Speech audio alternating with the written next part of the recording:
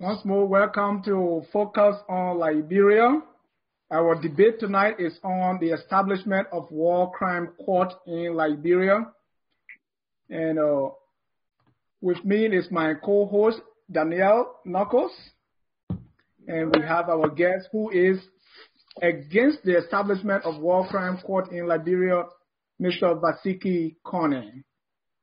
We want to say that an invitation, we are expecting Mr. Bernard Goa to speak for the establishment of war crime court in Liberia, but at the 11th hour, he's told us that he was having some technical difficulty and couldn't be on the show. But we have the Coalition for Justice and all those that have been calling for the establishment of war crime court in Liberia. We hope they are on the line to give their input. Ever since the Liberian wars ceased, we have had things about the establishment of war crime court. We have heard about the implementation of the TRC recommendations. And in light of that, we thought that we should have a live debate. So FOL has started a new series called Opposing Views. And number one on the opposing views, where we will have pros and cons for the topics that we're going to select. Number one topic is the establishment of the war crime court in Liberia.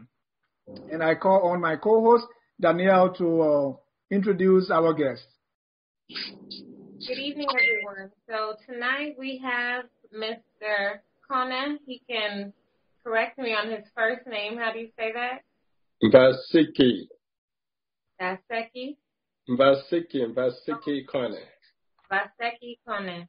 Yes. Mr. Konneh is a Liberian writer, award-winning poet, magazine publisher, and community and cultural activist whose works have been widely published in Liberian newspapers and on websites based in Liberia, the U.S., and Europe. He has authored 3 books, with the most recent being The Land of My Father's Birth, Memoir of the Liberian Civil War. He immigrated to the U.S. in 1995 and enlisted in the U.S. Navy in August of 1996. He served for 9 years from 1996 to 2005. He is also the founding chairman of the National Civil Rights Movement, NCRM, a Philadelphia-based Liberian pro-democracy and human rights organization. He is currently serving as the director for cultural outreach for an organization called Sewa. Sewa in Gio or Don language means for the same of my country.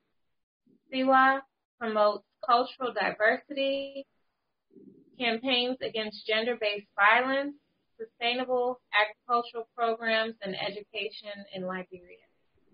So welcome, Mr. Konneh, and thanks for being here with us this evening.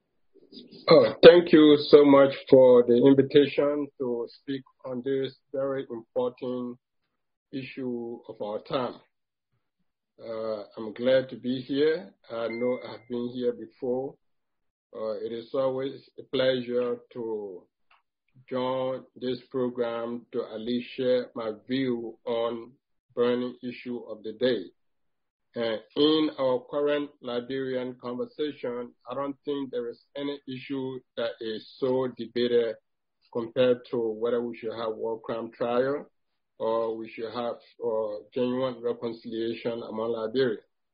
I know today, given all the popular support for war crime, my position may not be the most popular position among Liberians, but I have chosen to focus on reconciliation or consider that to be the best option as a matter of principle. And I'm not going to shy away from discussing that in any forum, either here in diaspora or in Liberia. Thank you. God bless. Thank you, Mr. Konneh, and welcome back. So, as you said, this has become a hot issue, a hot topic within the Liberian community, both in Liberia and in the diaspora. And so before we start tonight, we just want to educate our viewers on what the International Criminal Court, or ICC, is, and also revisit some of the recommendations of the Truth and Reconciliation Commission. So to start, the International Criminal Court investigates, and where warranted, tries individuals charged with the gravest crimes of concern to the international community. And that's genocide, war crimes, war against humanity, and the crime of aggression. Through international criminal justice, the court aims to hold those responsible accountable for their crimes and to help prevent these crimes from happening again. Governed by an international treaty called the Rome Statute, the ICC is the world's first permanent international criminal court. The ICC began functioning on the 1st of July 2002, the date that the Rome Statute entered into force. The Rome Statute is a multilateral treaty which serves as the ICC's foundational and governing document. States which become party to the Rome Statute, for example, by ratifying it, become member states of the ICC. Currently, there are 123 states which are party to the Rome Statute and therefore members of the ICC. So there are 33 African countries that are included in those 123 states. And this does include Liberia and its neighbors, Sierra Leone, Guinea, and Cote d'Ivoire. And so just to recap, the ICC jurisdiction is over four main crimes. That's genocide, crimes against humanity, war crimes, and the crime of aggression. So the crime of genocide is characterized by the specific intent to destroy in whole or in part a national, ethnic, or racial or religious groups by killing its members or by other means, causing serious bodily or mental harm to members of the group. The ICC can prosecute crimes against humanity, which are serious violations committed as part of a large-scale attack against any civilian population.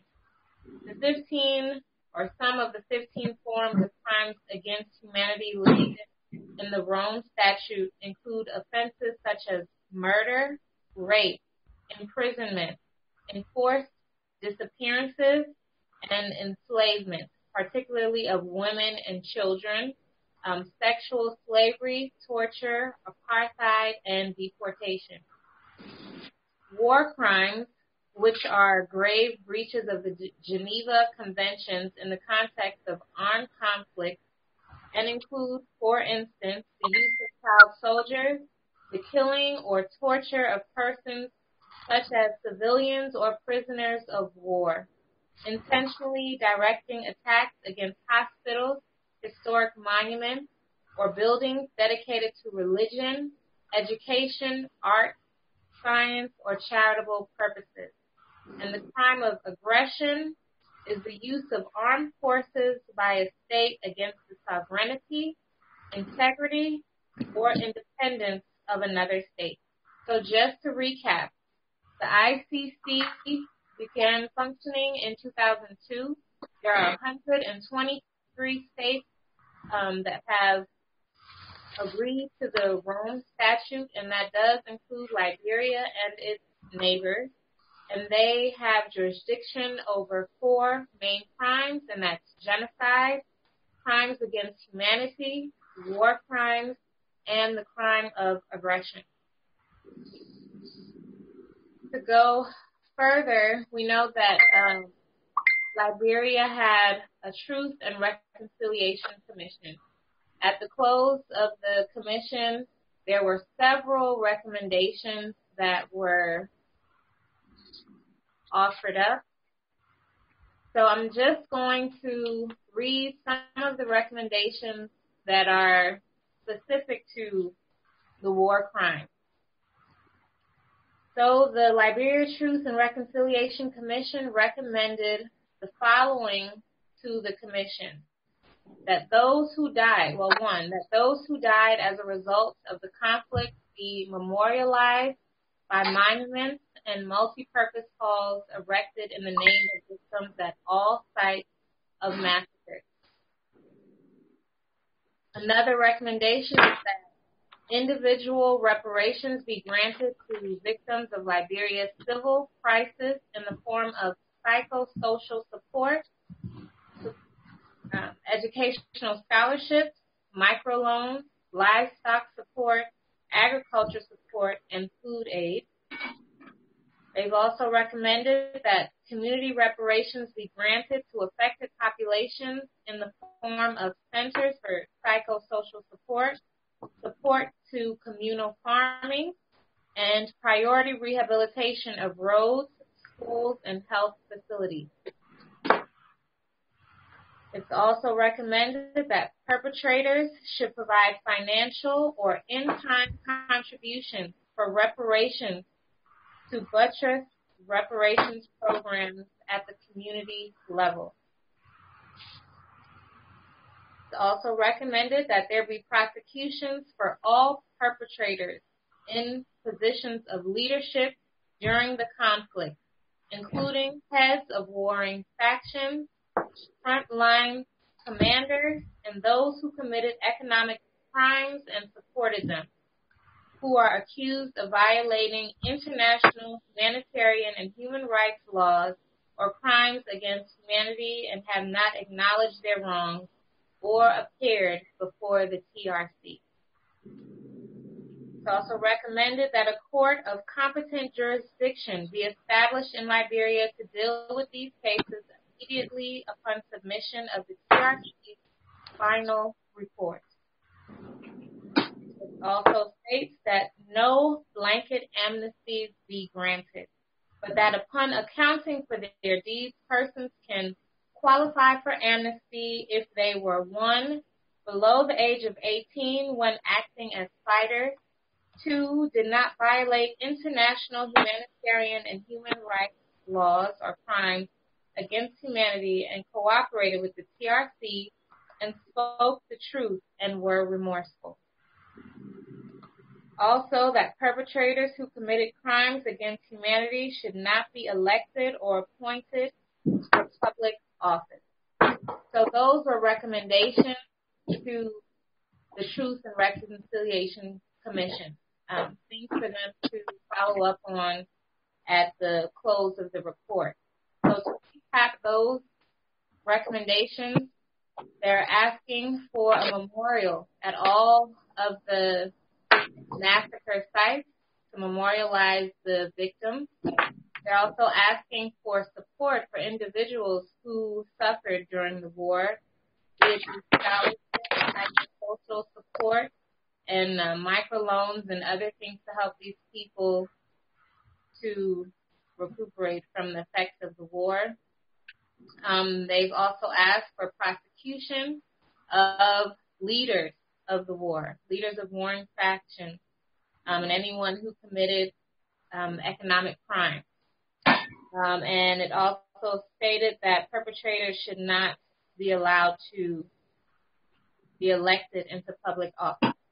And then finally, as it relates to the War Crimes Court discussion, the TRC also called on the Liberian people. This is a motion to them to encourage and take part in reconciliation practices at all levels and to support to their greatest ability the implementation of these recommendations, and to pressure leaders at the community, county, and national levels to remain seized of the matter of these recommendations. And 3, finally, establish civil society monitoring bodies comprised of members from different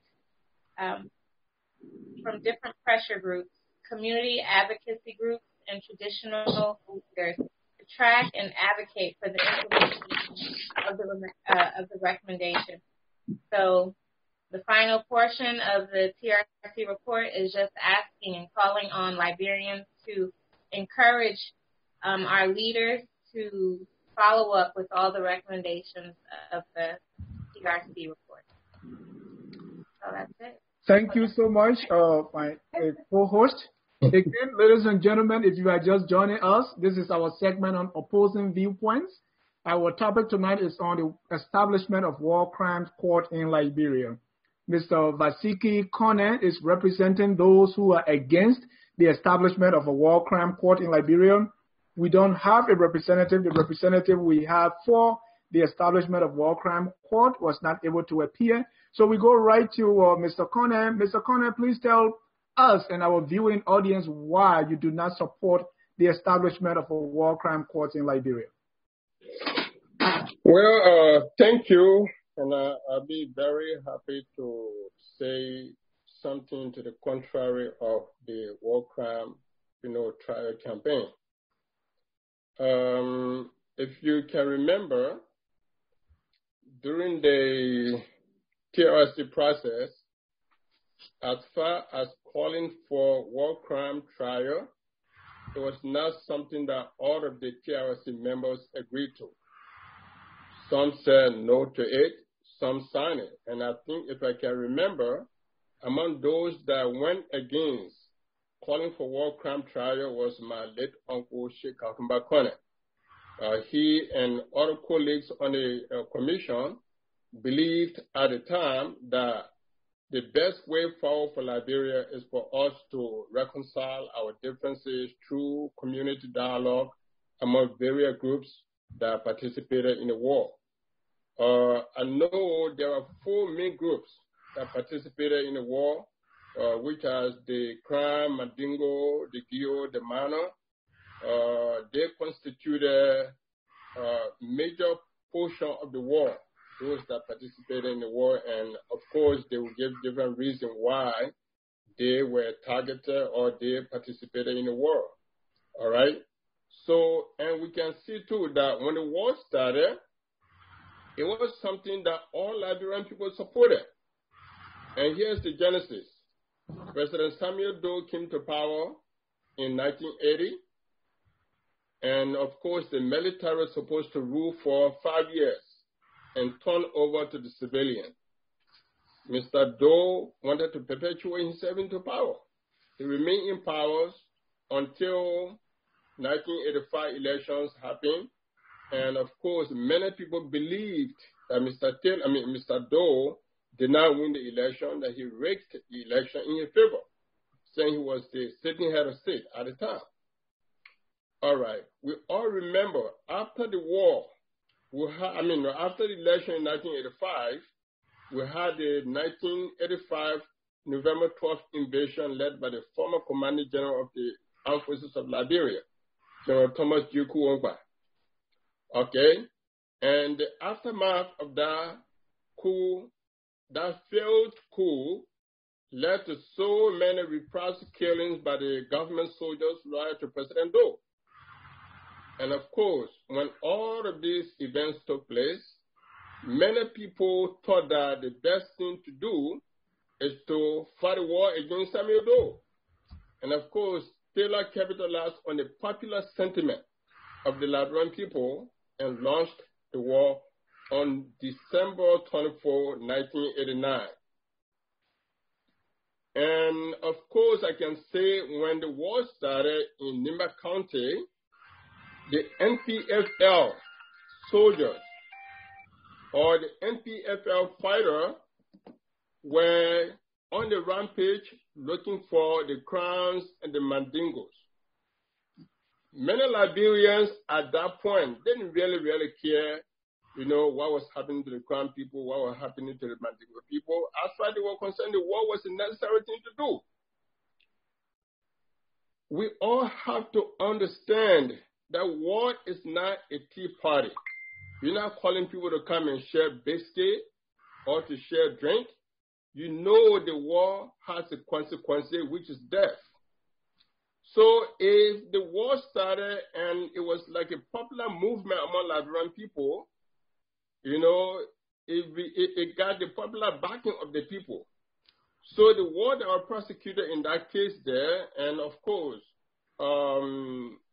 those that were accused of being President Doe's supporter, they too had to come back to defend themselves. in the situation.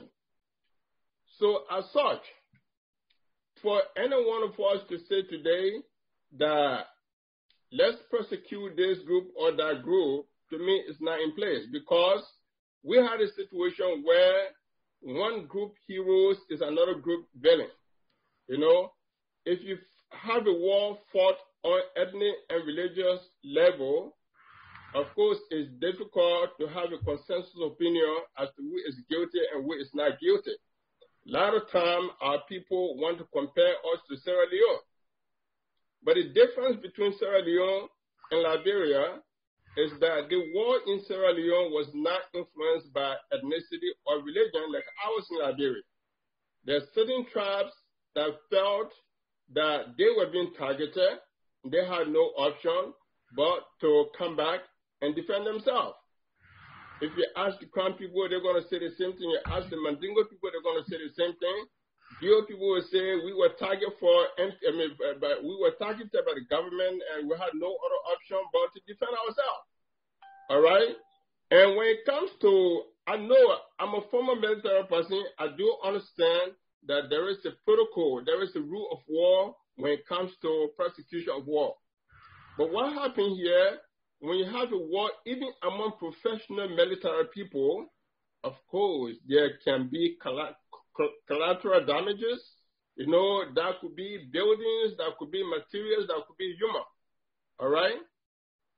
But now what we had in Liberia is that we had young people, some of whom were very young, to even understand the reason they were fighting for. And these young people from different group of community were fighting out of sentiment. They were not professional soldiers. So if we can expect collateral damage in the professional military situation, what about uneducated, untrained, young civilian brought into war scenario? What do you expect? So what I'm trying to say now is that if the war was a popular movement among Liberian people, we supported it. We didn't care who was being killed in Nima County. We didn't care who was being killed in Bon County. We didn't care who was being killed in different parts of Liberia. People were in Monrovia saying that let Mr. Taylor come to Monrovia and end Samuel Doe's regime. Those that were supporting Mr. Mr. Taylor at the time, they were clamoring for him to come to Monrovia. They really didn't care about who was being killed in those various places. So I'm saying, based on all of these factors, that all Liberian people are responsible for the war. And as such, the best thing we can do is for us to dialogue among us and see why we fought this war. Go to the root causes of the war and see if we can all come to terms with the fact that, yeah, we all contributed to the calamity that befell our nation as a result of this war. And hopefully, at that point, we should be able to tell each other, normal, let's move on.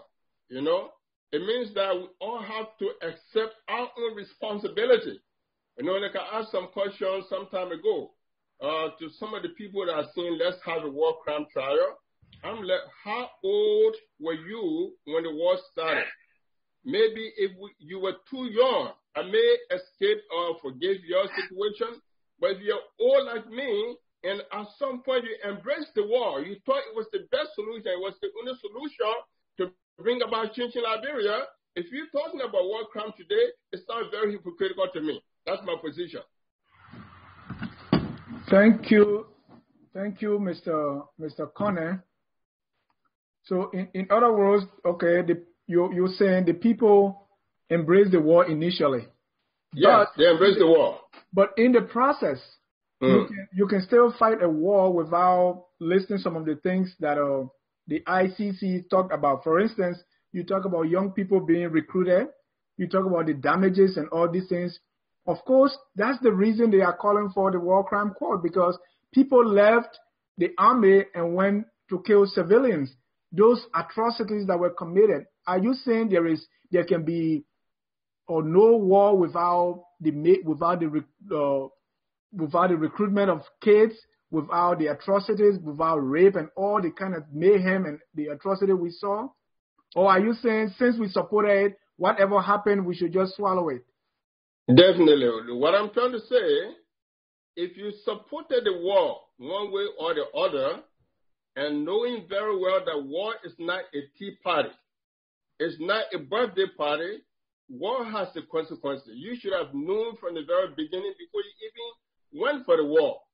If you supported the war in any form or shape, that means whatever consequences of the war, you must also take responsibility for that.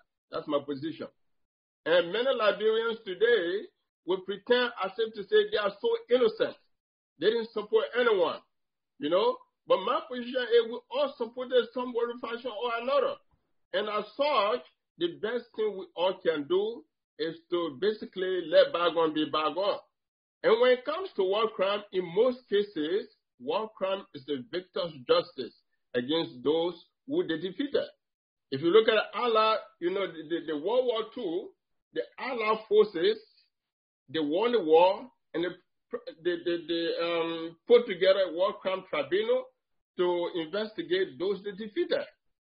All right?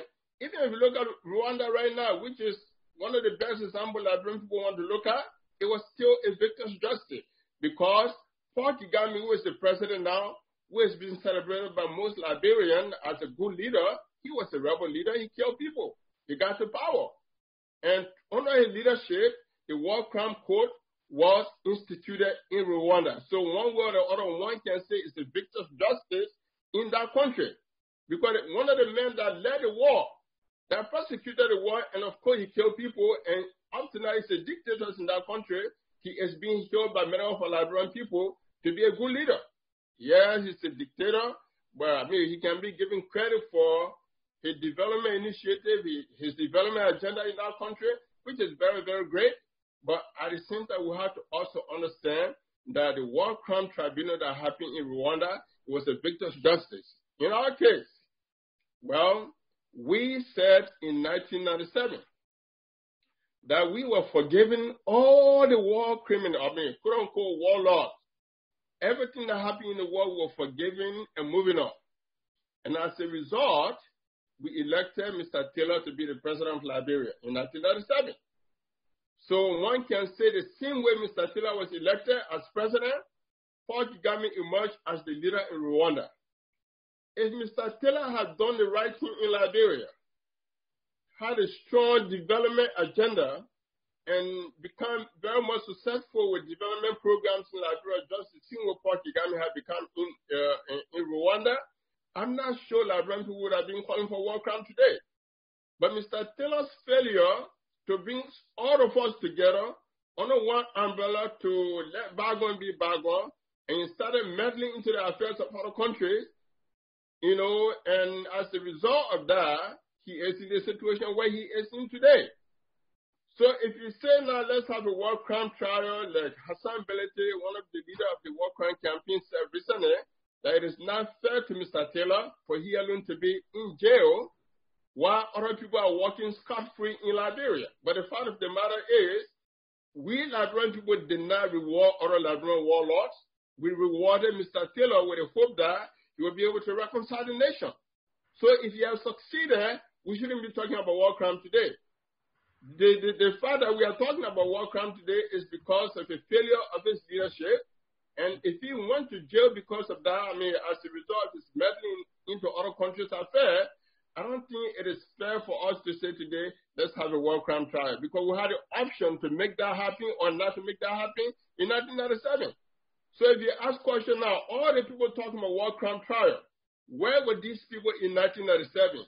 Was there any organized movement among Liberian people that said, no, instead of having election in 1997, let's make sure all of these people that participated in the war should not participate in the election process? He did not say anything like that. So when it coming like a Johnny come lately, talking about war crime today, so to me it's too late. And even if we should consider war crime at some point in Liberia, I think at this particular moment in time, it's not timely. Because you just had a new president. We just took over a few months ago, and as we all see today, There's a lot of economic challenges in the country. Poverty is increasing. People are crying for hardship. So do you expect President Weah to leave all this burning issue and focus on war crime trial at this particular moment? I don't think it is a timely issue. I believe that what we need to do right now is to support our government so that it can at least find its footing in bringing about economic situation that will be favorable to the Liberian people. Right now, people are crying from not being able to put food on the table for their family, not being able to send their kids to school. Our young lady had to prostitute themselves to pay for their own school fee or to even feed the family. These are all burning issues to me that should be given priority at this time, more than to say let's set up a war crime trial. Okay. So, Mr. Konneh, a few questions for you based on your statement there. For one, you say timing. It's not the right time. President Weah has just began, and his priorities should be the economy and, ensuring that Liberians have their basic needs met. So I guess my question to that is, if that's the case, will we ever have a war crimes court if we're talking about timing? How long will it take for us to get to an economically sustainable position where a majority of the population is doing well? And then two, I believe what other people have said online is that this is the perfect time because President Weah was not involved in the war. So he is someone who should have an objective point of view. He is someone who was affected by the war also in terms of his family members. So that's another point. So timing in terms of how long should we wait because economic sustainability doesn't seem around the corner. Two, right now we have a president whose hands are clean. So he would be the perfect person to start a trial. What do you say to that? Well, like I said earlier, I just don't think it's timely. It is an ongoing debate. At some point, if Liberian people make the decision that it is war crime trial they are going for, I could be one person that will say no to it, but of course what the majority says is what's going to happen. All right? So I think one of the best ways to do this, is like another election should be coming soon, whether it's a senatorial election or it's another presidential election or general elections. We should put in on the ballot, like a proposition where people will be asked after they have already selected the candidates they want. People should be asked to see whether the best option forward is war crime trial or reconciliation. Through that process, we will be able to know what the people want. But what is happening right now, you have a group of people who are motivated by political interests and economic interests to carry on these war crime things as a way of eliminating their own potential rivals. Because if you say you are going to constitute war crime trial and so person should not participate, of course, to me, that's one way or the other, you trying to eliminate your opponent.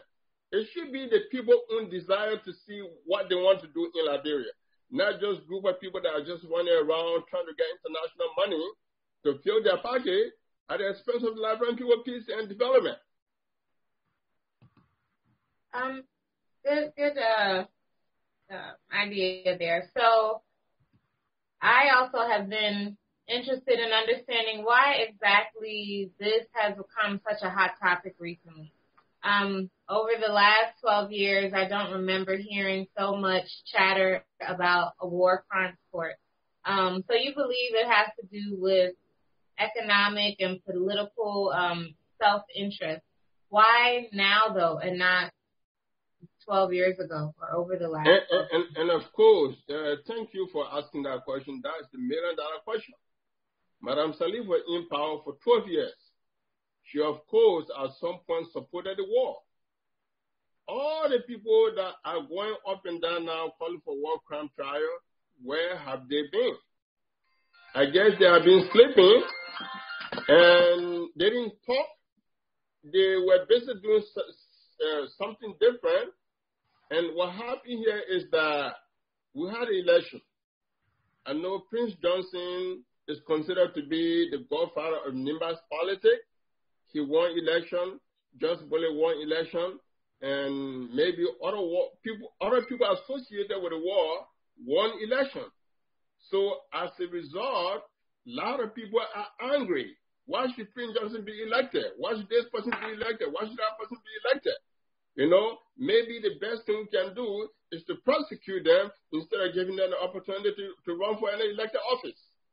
You know, so as a result, there is a frenzy of activities right now calling for war crime, to me, by people who have failed to win election in the country. Maybe the best thing they could have done during the election, they could have formed some kind of political party around this agenda of calling for war crime, or saying let's discourage the participation of anyone associated with the war. They didn't do it. So if someone like Prince Johnson wins election and people elected him, should we use that as a basis for a war crime trial? No, I don't think so. If Judge Bullet won election based on his rapport with his people in Nigeria country, I don't think that should be a reason for war crime. You know, what we should be focusing on is why the people are electing these people. Maybe they say something to the people that people find more interest in, people can relate better to than some of the other candidates. So if your motivation for calling for war crime is because of politics, or because you want to eliminate your opponent, one way or the other, I think that is wrong. That's hypocritical.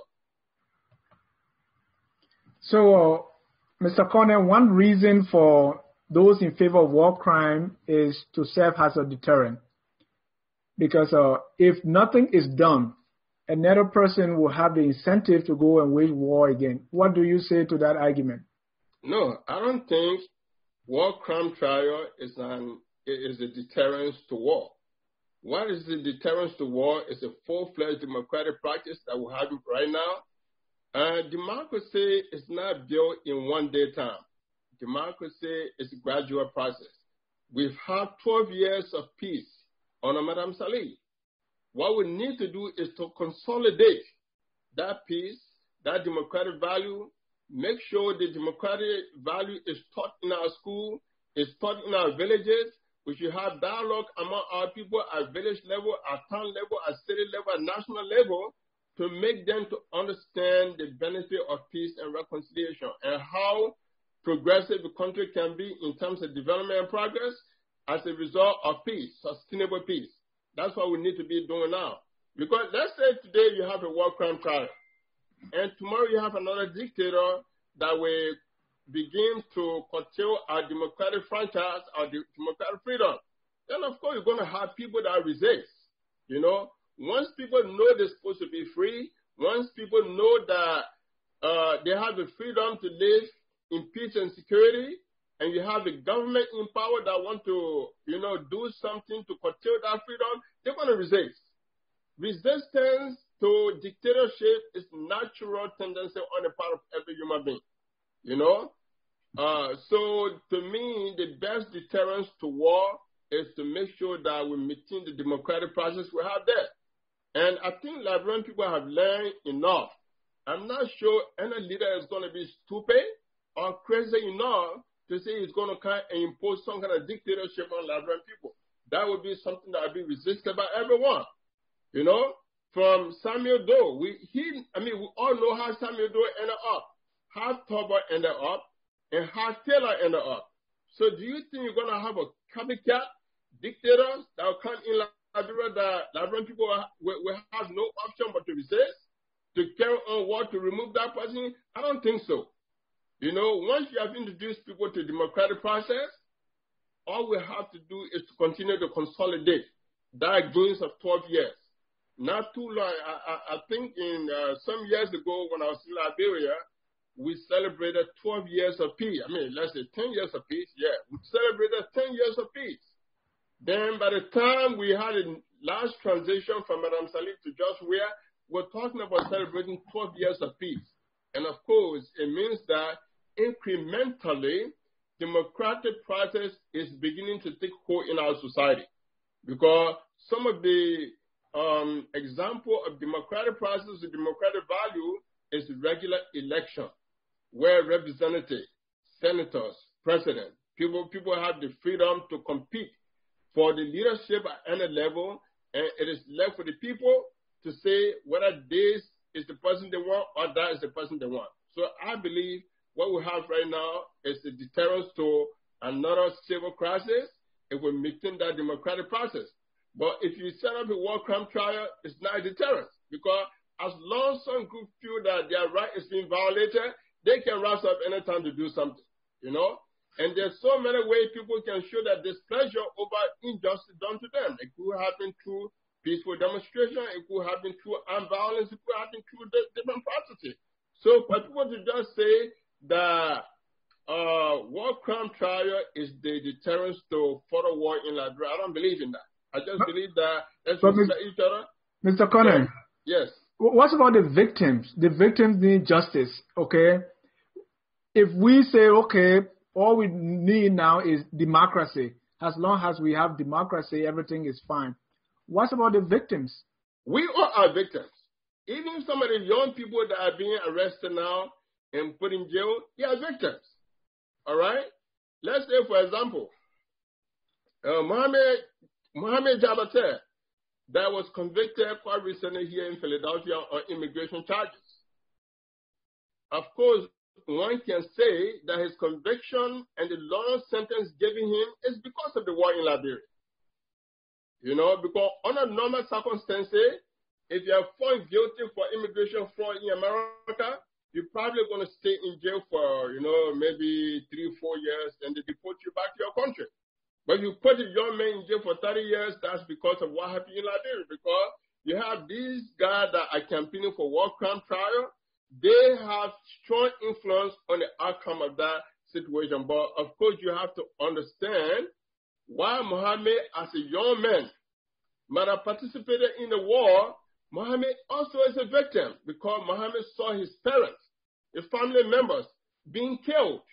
I'm sitting here, I'm victim of the war as well. I know I can name you more than 100 of my own extended family that were killed in the war. And not because of any other thing, but because of their ethnicity. You know? Right. So and that's exactly what I'm saying. So those 100 family members, where is justice for them? Well, a lot of those people, the surviving family members, are not advocating for war crime. I'm not advocating for war crime. I believe that, my people were killed during the war, and as a result, some young people, some people from our community too, organized to fight a war. Because there was no way we were going to regain our self-respect, our dignity without a war. You know, we saw the war as the only option to regain our self-respect in Liberia. I did not fight a war. You know, I was a civilian living throughout, but I know a lot of brothers and sisters that sacrificed their life to fight to bring justice to us. So for us, we don't see our brothers and sisters that fought in the war to be bad people. We think that they have to do something that was just necessary, you know. And the fact of the matter here is war has been with human beings forever. The people we are running after right now, you know, like whether it's the American or the European, to help us to provide money to prosecute war. Look at the war they are sponsoring every day. Every single day, as we talk right now, they are sponsoring war somewhere. You haven't heard of them setting up war crime trial, you know? And of course, like I said earlier, war is not a tea party. I used to be in the military. When you are a member of the military and you go to war, there's two things. You're either going to be killed or you're going to kill someone. You know? And they're all going to be victims of war. But I think we, the surviving family members of those that were victimized by the war, we can become more innovative and build strong society, economically viable society that will benefit everyone more than saying, let's go for a war crime trial where my brothers, my sisters, or your family members, one way or the other, will end up being put in prison. You know, my belief is that all of us are perpetrators of war in Liberia, and all of us contributed to the war one way or the other. So if you supported Mr. Taylor at some point in the war, you knew who were being killed by Mr. Taylor's forces throughout Liberia. You didn't say anything about that. So for you to come out today and say, let's have a war crime trial, you either be ignorant of what happened, or you're being very hypocritical. You know? So I think all of us are victims of the war, all of us are perpetrators in the war, and the best way forward is not to be hypocritical about it, it's for us to all come together and say to each other, sorry. Well, Mr. Konneh, the Truth and Reconciliation Commission report recommendations does state that they want to provide amnesty for people who were below the age of 18 and were basically forced to fight or weren't old enough to really make a sound decision for themselves. That's one. And then two, the Reconciliation Commission, I guess, understands that there were a lot of people involved in the war, right? So they're not asking for every single person to be tried. They're asking for those involved to come forward and say, I'm sorry, and show remorse. And they are calling for the leaders of the warring factions to be tried. I guess, why are you opposed to that? Well, like I said, just based on matter of principle, I have decided that at some point, Liberian people, not just the leaders are just individuals, but the people that support them. You know, like I said, the war was a popular movement among Liberian people. Nobody gave a damn whether Crown people were being killed. Nobody gave a damn whether Mandingo people were being killed by the MPFS soldiers. Nobody gave a damn about that. You know, I remember Monrovia at that time when people used to say to some of us, you are 1990 citizen. You don't belong here. If you stay here, Mr. Taylor is going to do your business. People used to say that to us. You know? So that's the first psychological trauma we went through. When your close friends, who you went to school with, will express their support for the war, even though they knew your people were being killed. You were being selected based on your tribe, your religion. Your mosques were being desecrated everywhere. You know, from Nimba to Bonds, everywhere NPFS soldiers went, they were doing, everybody knew what they were doing. But why is it we didn't see anybody resisting or anybody putting up protests against their indiscriminate killing of people based on tribe and religion? We didn't see that happening. So that's why it tells me that most people that are calling for a war crime trial today is either because, you know, of hypocrisy and maybe because of the fact that at the time they did not see the war to be something terrible.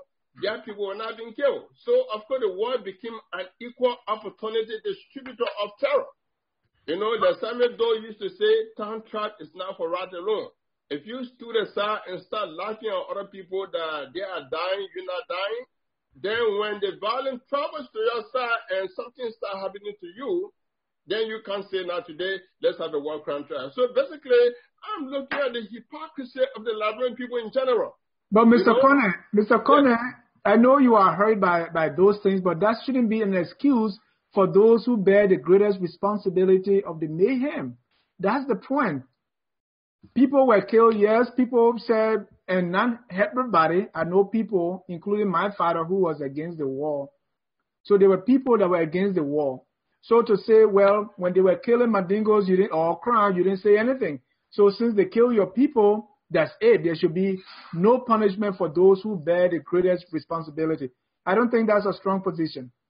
Well, I mean, that's your position. I respect that very well. But this mountain opposition, if you see me talking about let's prioritize reconciliation over war crime, that's what I'm saying it for.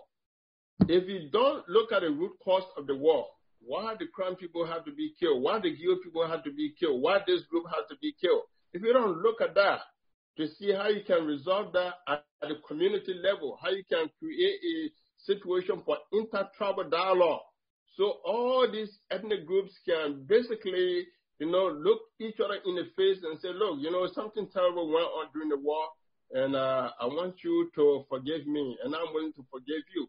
That, to me, is the best way forward. All right. If you just joining us, this is Focus on Liberia. We are on our opposing viewpoints. Tonight, our topic is the establishment of War Crimes Court in Liberia. We had an opportunity for someone who is for War Crime Court to appear, but he was not able to.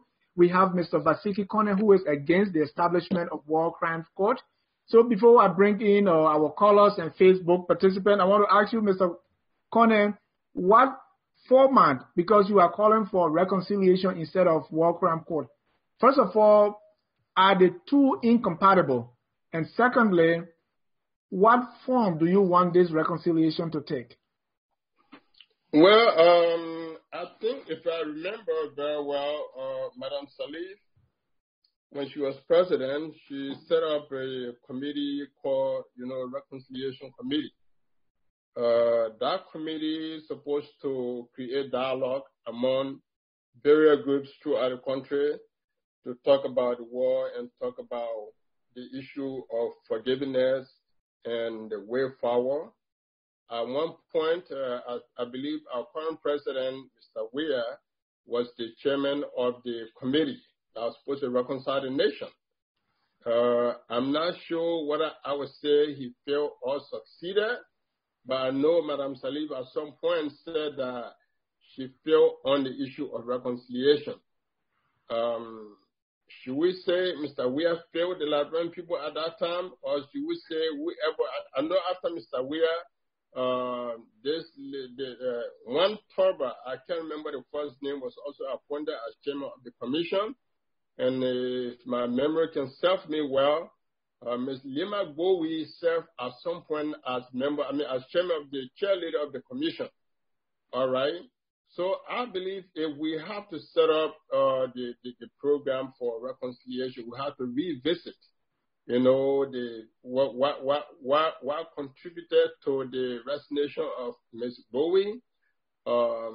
What were the successes and failures of Mr. Weah when he served as the chairman of the Reconciliation Commission?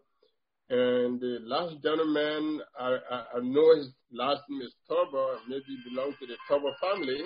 We could also find out what was the program objective of the commission, and the successes and failure. What were some of the challenges they faced? We can consult all of these people. But if I have to say something about how does the reconciliation process going to take, what form it should take, I would say it should be inter-tribal dialogue, among various groups. I know if we refer to our African tradition, we're all African people, whether we're Christian or Muslim, but the fact of the matter is we're African people, and I believe that we have conflict resolution methodologies among our African tribes and our African tradition.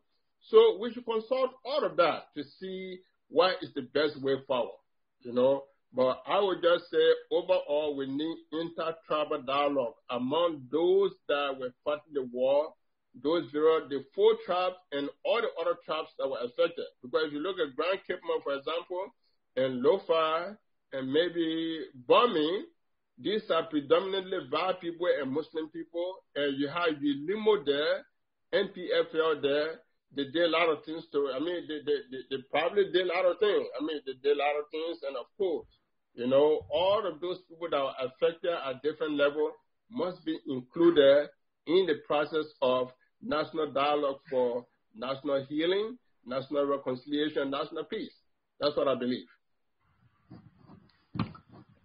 Thank you. And it's unfortunate that we don't have our person who is in favor of war crime court. The number to call will be posted shortly so we can hear the side of those who support the establishment of war crime court. We want you to tell us how that is going to serve as a deterrent. Mr. Konneh does not believe so. And so please, the number will be posted shortly so you can call in. Better still, you can post your comments on Facebook and we're going to read that. Yeah, and let me say this too. I know I got a lot of friends on the other side that are supporting war crime. My only problem with them is that they don't want to see a debate. The moment you oppose their view, they begin to characterize you as, hey, you are a supporter of killers. You are criminals. To me, every issue in any society is subject to debate.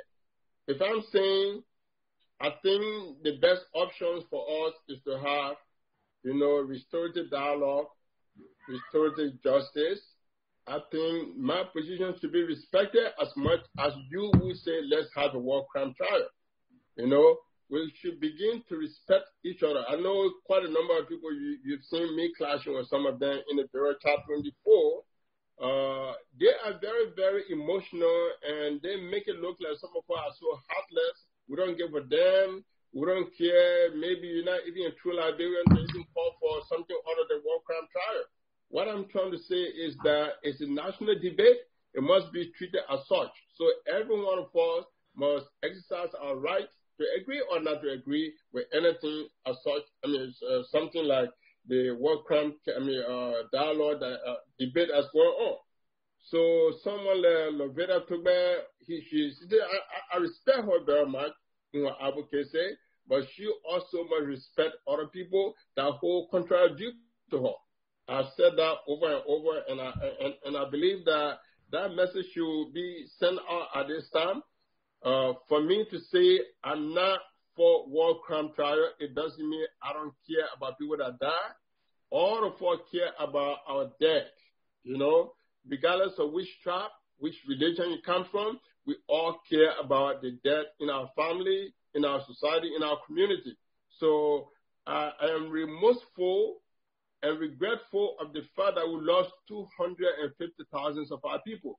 But we should have a permanent memorial in Liberia to remind us every day that these are our family members. These are our fathers and mothers and brothers and sisters that died in the war. There should be permanent memorial.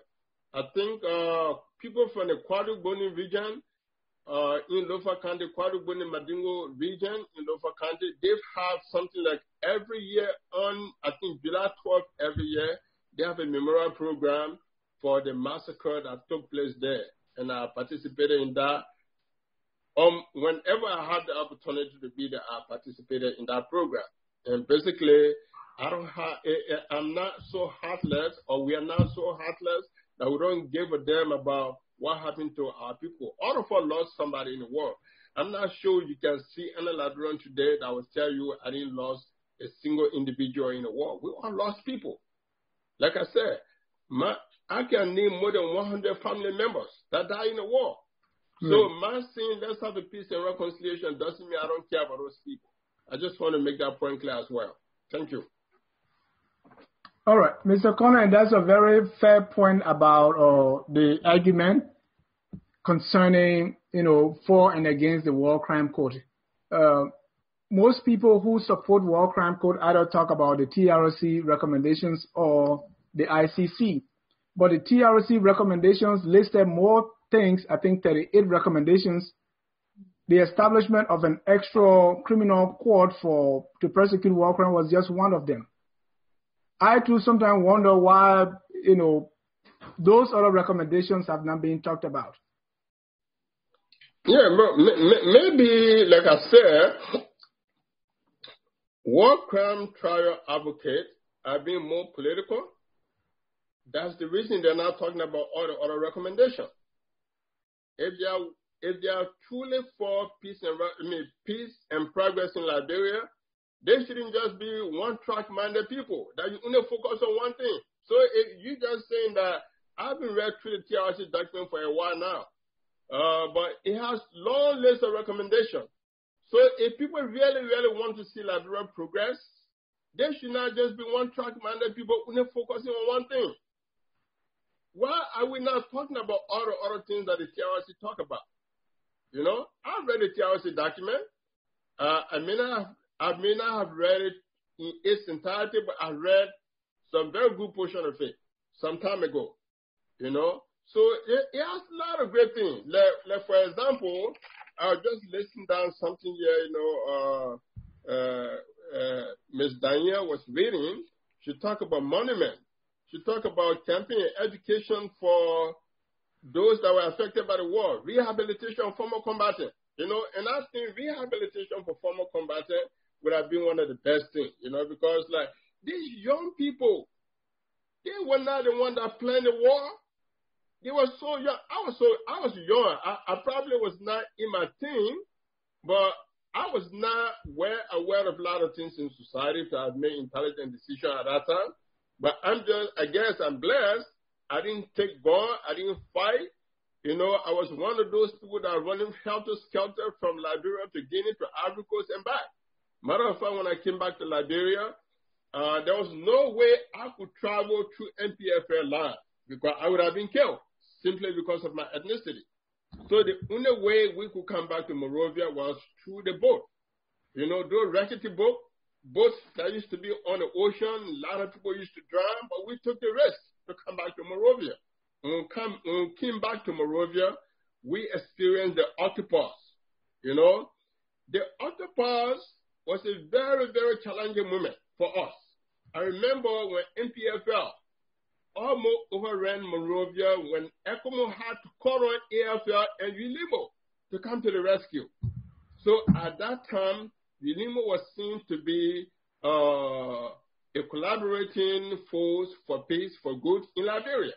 They had to come help to repel NPFL aggression on Monrovia. You know? So there's a lot of things we should be talking about, but when people are only motivated by politics and money, like I say, they are only going to be one-track-minded people focusing only on one thing only.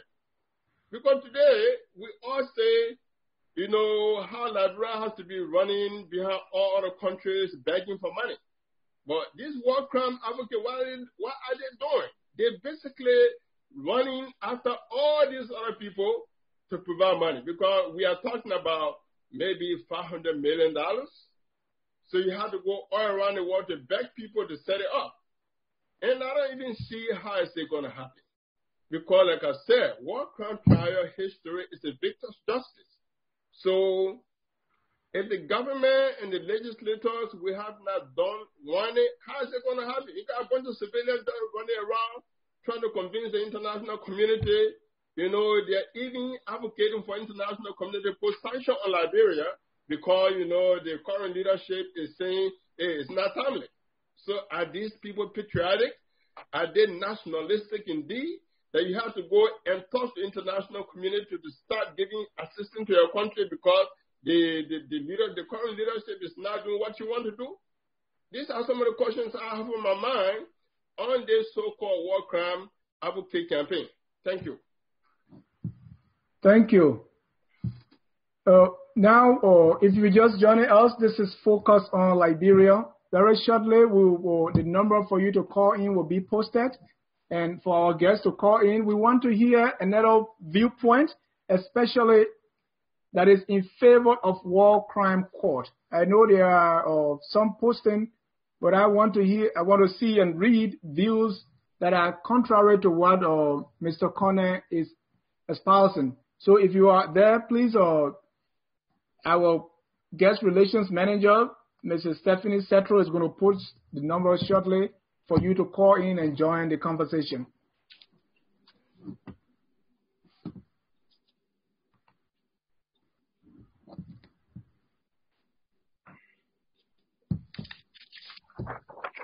So, Mr. Konneh, as we wait for our callers to call in, you have been in Liberia. Yes. You've been there front and back. Mm-hmm. And right now you are arguing against the establishment of war crime court. What are you hearing from the people? Are you against what they want, or what is it that they are saying? Well, I think, my position on war crime is not just now. I have been saying this as far back as 2005. I know people started murmuring about war crime. They said TRC recommendation came out and said Madame Salif and 30 other politicians should have been banned from participating in politics. I have said all along that the best way forward is for us to, accept responsibility for what happened. All of us accept responsibility, If you supported any warring faction, whatever that warring faction did, it did it in your name. Because like I said, war is not a tea party. So all we just have to do is to move forward. I've said that over and over. That has been my consistent position. I'm not a politician to say, look, because of politics, I'm going to change my position for this. I'm not running for any public office. I've never run for public office before. Maybe in the future, I don't know. But I don't have any intention of saying right now I'm going to run for a representative or a senator anywhere. So I'm free to say what I want to say, without any political repressions from people that may want to support me or not want to support me. It's just a matter of principle that I'm saying what I'm saying, because a lot of times people's position changes based on political interest. But at this particular moment, there's no political interest to make me change my position on this, something I have been talking about for the past 10 years. All right. Mr. Konneh, we have a caller on the line. All right.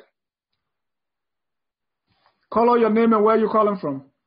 Then state your position.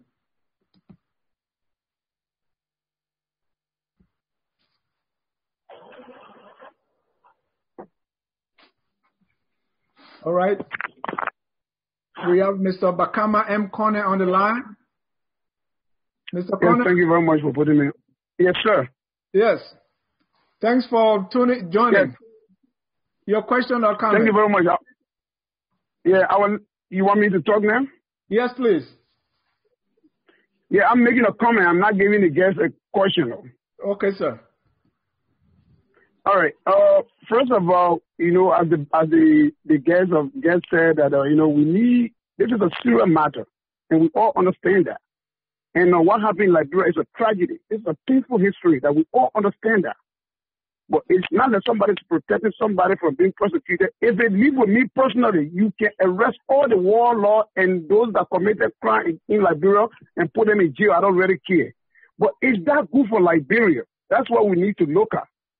For me, I believe you get over 50,000 human beings that committed crime in Liberia. Even if you arrest like Nkrumah, you arrest Nvasekie, you arrest Job Bully. So you arrest all the warlords and put them in jail. So the individual that went and killed my mother or that killed my father, would that justify that for me? Or would that bring justice to me? No. The man is still walking the street. We saw people that committed crime that were serving as a witness against Chancellor. They went there and walked by there. Jesus Manda then, that arrested, sent the entire family and went executed the way he wanted. He was serving as the war crime witness, giving all the privilege. After that, he walked away free. They were protecting him. That's what they're going to do. This man is the most dangerous man that I can ever imagine in Liberia. That Benjamin Yeten will give him order that he go and execute people. A lot of people went to serve as a witness that don't even have the moral character to go and serve as a witness against another criminal. Like a criminal say, okay, I can say something against criminal. My brother, let me tell you something. The Western propaganda for a war crime issue, I don't understand it. This is not a justification for crime that were committed in Liberia. For me, we don't even know what we're signing for here. If this court is established in Liberia, if they tell you how much one of those judges were made to go and sit down whole day and do whatever they want to do, saying that they are prosecuting somebody and prolong this period and do whatever they want to do, it will bring a lot of problems that we don't want. And second to that, I believe instead of putting our time and energy, our precious time and energy behind those things, those that were affected by the war, my brothers and sisters, they are struggling every day in Liberia. When I was in Liberia, there was a young man. He's on Central Street. He's got 2 hands that cut off. It's a sorrowful situation. We used to buy food and take our time and feed this guy most of the day. Just be sorry for him. This guy 2 hands are cut off. And some people are using crutches. Their legs are affected. They need medical attention. Some people need transportation. Some people need vocational training programs that will make them better people. So if we arrest all and put them in jail, will that solve the problem for these people? No. For me, let's use our energy in positive programs. And those programs will be what? Education, vocation, which is vocational training programs and other stuff. Like we provide medical attention to some people because some people need medical attention for life because they were hit by bullets that are personal, and those need medical attention. Those that need prosthetic legs, let's create NGO, non-governmental organizations that will be associated with the government to be able to solicit funds around the world to be able to go through the process. And the reconciliation process is a very fine point. We can sit down as a brothers and sisters and discuss our differences because you can't tell me that anybody in Liberia was not part and parcel of the war one way or the other, whether you were involved physically, financially, or by heart. That's how people do. When war fight in a country, people are going to die. So we're not going to say that we should prosecute everybody. My brother, prosecuting all these people will be a waste of time for us. Let's focus on the development of our country. Let's focus on disseminating information that will unite the Liberian people. As Brother Konneh said, if the same process, look, I want somebody, Roberta Topa, this lady, she's not even living in Liberia. She's telling Mr. Konneh that the family people don't live in Liberia. Once you start going after somebody's family now, it becomes personal. This is not what we discuss here. I don't have no discussion with Mr. Konneh's family. Mr. Konneh come on the show. I can disagree with Mr. Konneh, or me and Mr. Konneh can agree on a point. So that's my point. I'm dealing with Mr. Konneh. But if he started calling for somebody's family, I don't know this lady, but she and myself had a lot of conversation on discussing Liberia before. Her behavior is a tribal behavior because if we started calling for Madingo people, we started calling for Gio people, we started calling for Mano people, this is a waste of time. I was born in Nimba County, in a small town in Nimba County. They call Bree Valley. It's a Gio town. When my mom is going on the farm, she would just leave me in the hand of a Gio woman and just walk away and go on the farm. She can't 9 o'clock in the night. She go to the woman's house. Oh, what the man here? Oh, you come to my husband in the night? Go to the old man and go sleep. The man was 3 years. That's how people used to live before. But when the war comes, people disagree and things go out of control. When I went from Morovia to this small town, when I left from Africa, I went to this small town, somebody gave a cry. They said, what? Why will you come doing a bush here? Everybody afraid to come here that something want to happen to them. So, we all sit down, we lectured that day, we took our motorboat, we went. But my brother, we were brothers and sisters before. And I believe Liberia can come back to that stage if we decide to listen to each other and understand each other and move in a positive direction. When somebody feels that they can intimidate somebody in Liberia, that's not going to work. Everybody share blood for that country. So the fact of the matter, nobody going to take a downside to allow somebody to come and tell them bull crap and walk away free. No, that's not going to work. But the best thing we can do is to lower our voice to each other and understand each other and believe that we are all Liberians and believe in change in the future. But if we keep believing in vengeance, it's a problem. So let's move forward in one direction for better for Liberia. Thank you. Thank you for your contribution. The number to call is 678-263-8804. That was the voice of Mr. Bakama Konneh, who is also not in support of a war crime court. And we want someone who is in favor of war crime court to please call. The number is 678-263-8804.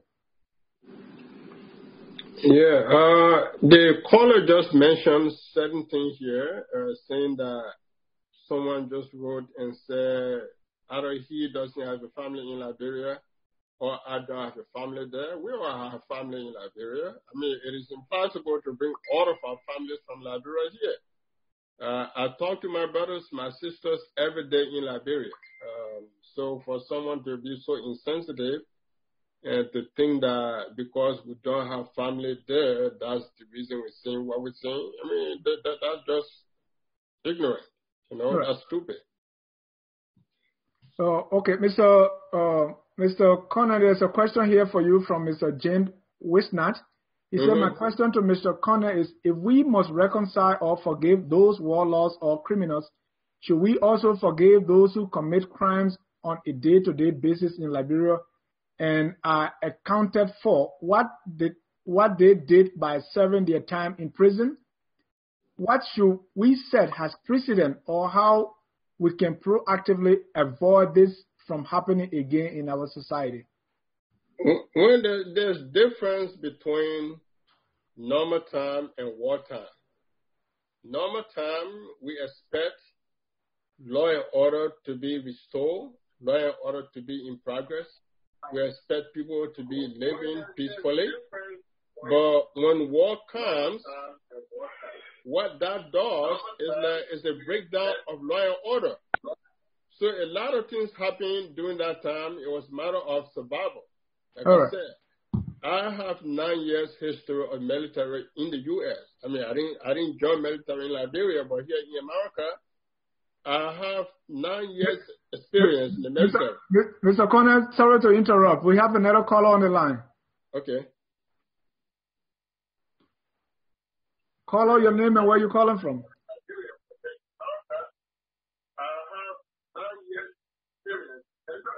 Mr. Konneh, sorry to interrupt. We have another caller on the line. Okay. Caller, your name and where you calling from?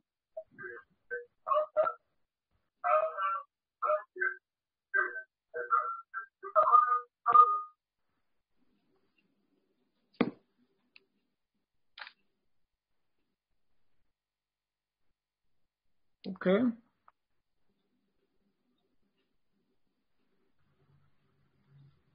All right. We are still waiting for that caller. Caller, you on the line, please? And if you are in favor of war crime court and you don't, the phone is going off, please, or just post your position. We are still waiting for that caller. Caller, you on the line?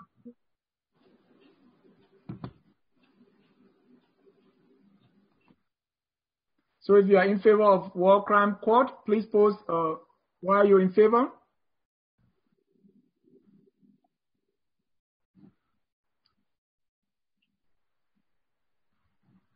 Mr. Michael Gilman, please try calling again.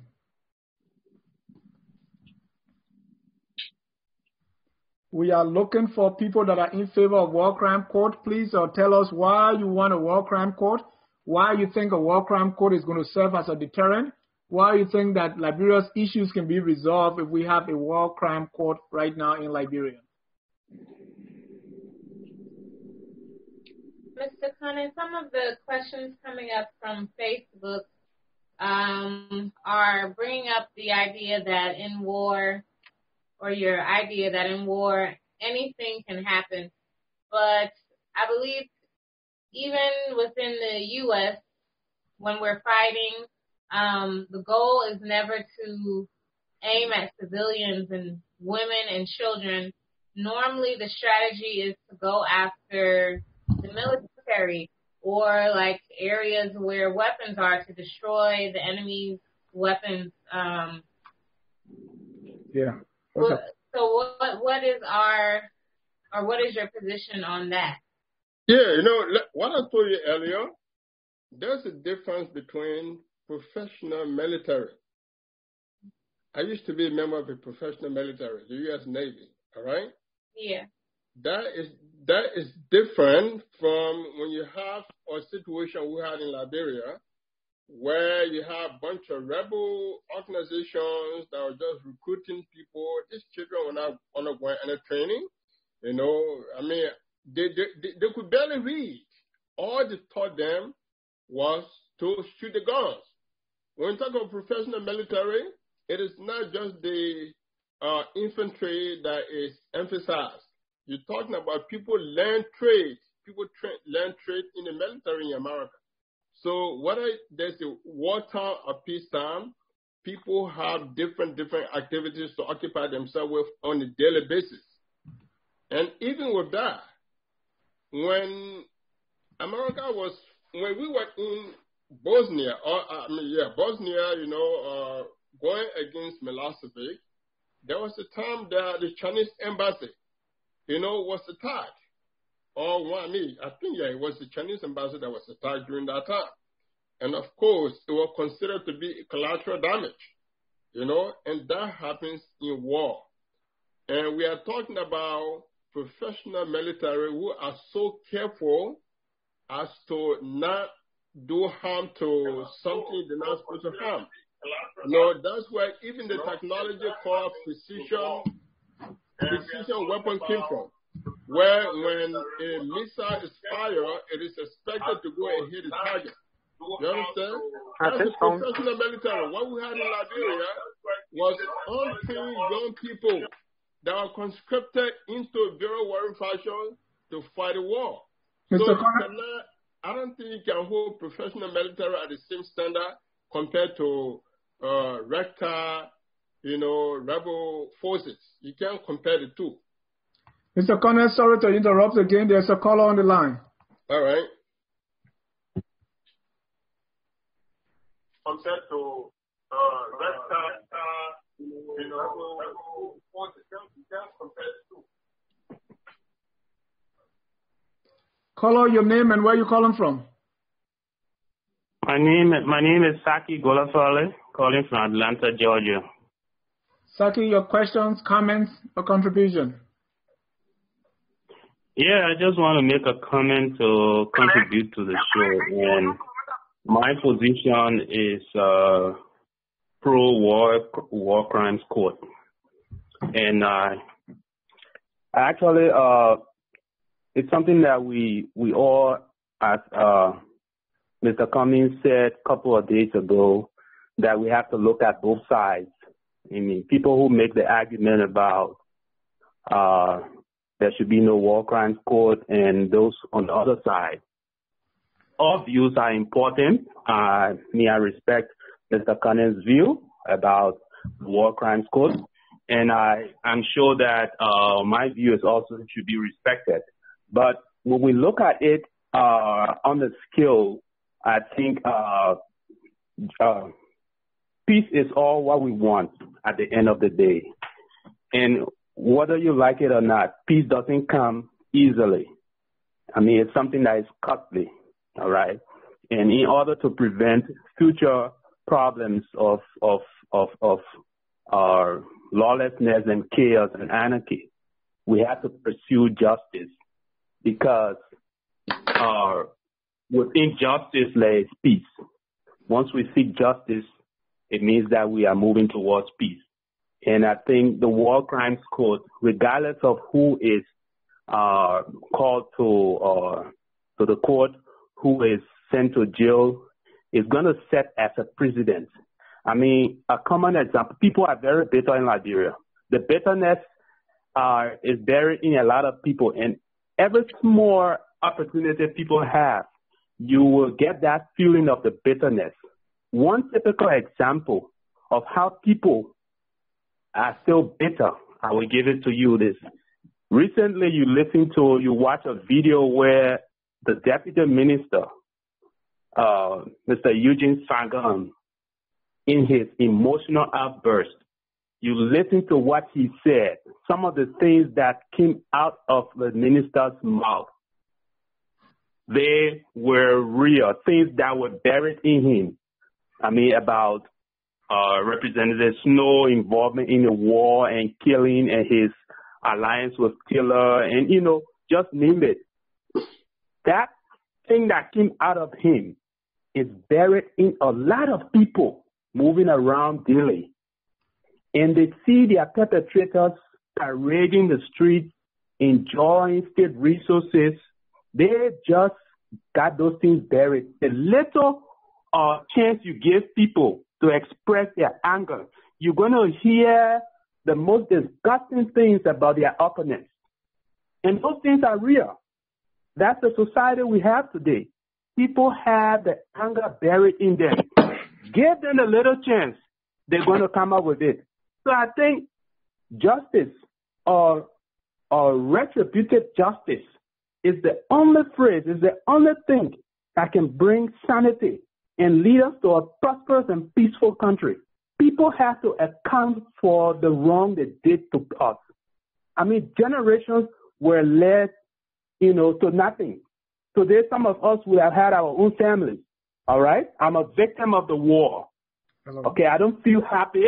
My perpetrators, those who cause suffering for me, keep moving around and free, you know. And the most disheartening thing about it, you don't see the perpetrators involved in an act of peacemaking.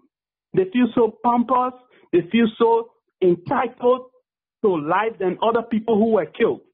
It is the victims who've been on the front line trying to bring sanity to the country. So we definitely need a war crimes court to bring this whole matter to rest so that we can move this country to peace and serve as a deterrent for other troublemakers in the future. Mr. Golafale, the question has been, yes. say we have 5, even 10 warlords or people that bear the blame. If we even get them and take them to the gallows, right? What is it going to do? Is it going to stop another would-be war criminal from waging war, or is it going to stop another one during war from raping and pillaging the villages? Is that what it's going to do? It's going to serve as a deterrent. Nobody's going to sit tomorrow and say, Mr. XYZ killed people and went free, so I can do mine. I can remove a government. I can sponsor war and do anything. But there is a penalty at the end of the day. It's simply, if you cross the red light, if you're driving and the police is around, you cross the red light, of course you might be given a ticket depending on the magnitude of it. If you're overspeeding in a non-speedy zone, the police going to issue you a ticket. And everyone who knows about the ticket issue, you know, it serves as a deterrent. So people have to know. But still, that doesn't stop anyone from from still breaking traffic rules, though. We still have rapists. Of course, it doesn't stop people.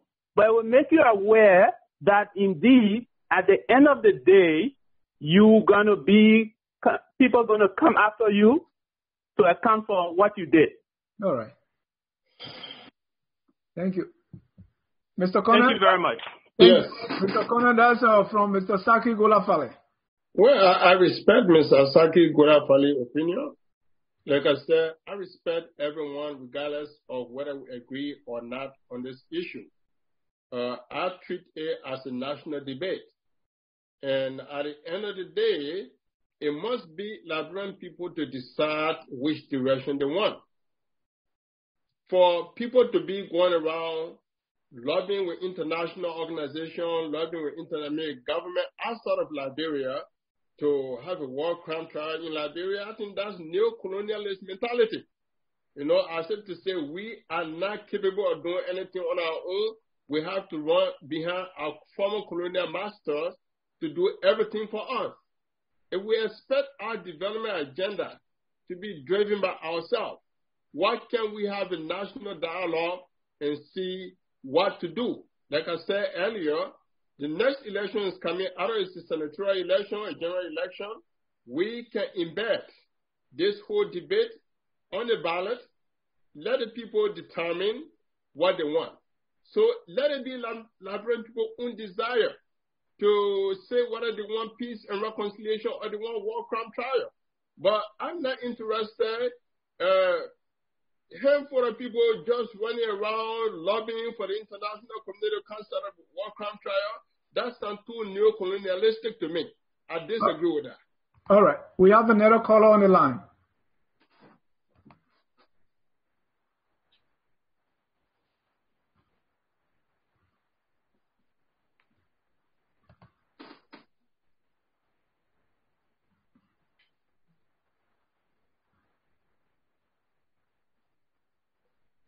We have another caller on the line. Caller, your name and where you calling from? Amos George. I'm calling from Atlanta, Georgia. Okay, Mr. George, your question, comments, or contribution, please. Okay, okay. Let me say something. I think you're getting seeing people armed for war crime code and economic crime code in Liberia. Let me make that clear. Okay. And why? I want to remind him. I want to remind him. When Representative Akaya Gray of the CDC now collected 10,000 signatures and took it to the House of Representatives for war crime court in Liberia at the time. He did not succeed. Baba Chimba also put it on the floor of the Liberian or House of Representatives yelling. But there was a reason, because Ellen name is mentioned in the TRC, and she was president. There's no way Ellen would have accepted a war crime court in Liberia and economic court in Liberia. No way. But let me move forward. These people today who are against, those who are against war crime court today, send a new, and for all the things in the TRC report, they're talking about reparation, they're talking about our horse. Why? They did not tell the king's men who committed the atrocity against the Liberian people to initiate this. They never told the king's men once. They never. Now, why would you sit down? This is the time.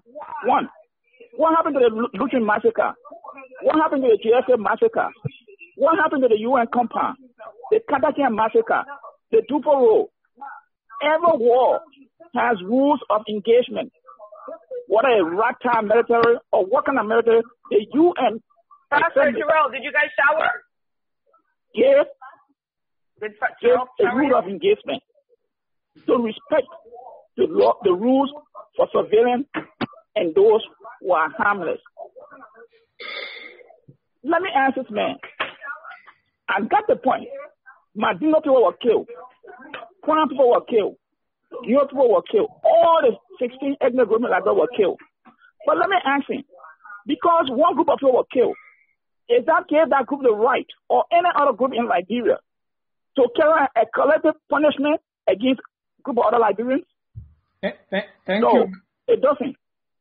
But let me tell you, so those who think that they will back the king's men now, the days are over. Everybody, they're not saying everybody, the TLC were clear. Children who wanted 18 or so, they cleared them. But we are talking about people who funded the war, who commanded this war. That is the military rule. The commanders, the general, those who funded this war, those are the people we are going after. If you people wanted peace under the power, why are they not initiated ever since? You're when now when we are coming out to press forward, now you people think we are it is politically motivated. Of course, that's your view. But we will not relent. To all the commanders, leaders, they have to face the way. Freedom is what we want to say. It happened in Bosnia. It happened in former Yugoslavia, Germany, Rwanda, South Africa. Freedom. Liberia is no exception. Thank you. Thank you, Mr. Judge. Mr. Konneh, before you answer, I think we have another caller on the line. Okay. But go ahead briefly to Mr. Judge's point. Well, I just listened to Mr. Judge, and I can see he's very, very emotional. You know, like I said, I'm a former military man. When I went through my basic training here in the U.S. Navy, we were taught about all of the things relating to Geneva Convention. You know, what to do, what not to do in terms of military engagement. But what we had in Liberia, these young people didn't have the opportunity I had over here to sit in classrooms where well-learned professors taught me about different situations regarding military engagement. These children didn't have that opportunity. It was a wartime, and how excited young people will be when it comes to discharging of weapons. I know when I served in the military here, on a daily basis, if you serve in security duty, they count the number of bullets and gave it to you, and you have to account for it at the end of the day. These children didn't have that opportunity. And, basically what I'm trying to say is that we all supported the war at some point, not just Matingo people, not just Geo people, but during the day of Occupants, when I lived in Morovia, on the day Yilimo made some gains, the city would be so quiet. When Taylor made any gain militarily, the city would be lively. So you could say I wish I could see someone at that time that was standing up to say no to war, that were demonstrating, that was talking here and there. Then if I could see that person today, I would believe in you. I would say you are sincere. But all those times when you didn't say anything, we had the opportunity in 1997. We could have rejected the war law. We could have said the war law should not participate in the election. But we gladly went out there and said, you killed my pa, you killed my ma, I'm going to vote for you. All right. Suppose that war law had done the right thing like Paul Kagame had done in Rwanda. We were not going to be talking about war crime trial today. We'll be talking about having conversation to move forward. Simply because the choice we made in 1997, it was wrong, or the person that benefited from that choice made the wrong choices. You can't say as a result of that, let's have this and that. What matters to me a lot is consistency. You can't just be Johnny Khan lately jumping into the fray today talking about war crime trial when you didn't say that yesterday, man. That's the part we got to talk about. Mr. Konneh, another caller is on the line. Yes.